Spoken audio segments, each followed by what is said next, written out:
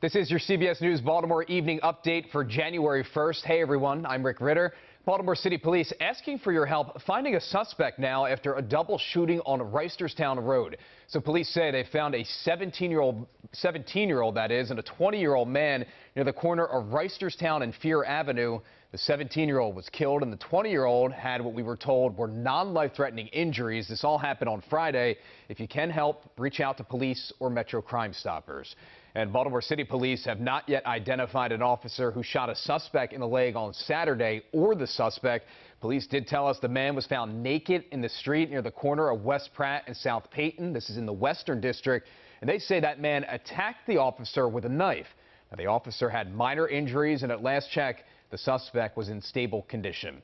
Baltimore police investigating a homicide on Bel Air Road as officers were called out near the corner of Bel Air and Parkside Drive on Sunday afternoon. That's where they found a 36-year-old man who had been shot, and that man was pronounced dead at the hospital. His name has not yet been released, and police have not yet named any suspects. That is your evening update for CBS News Baltimore. I'm Rick Ritter. We'll see you tonight at 11 o'clock.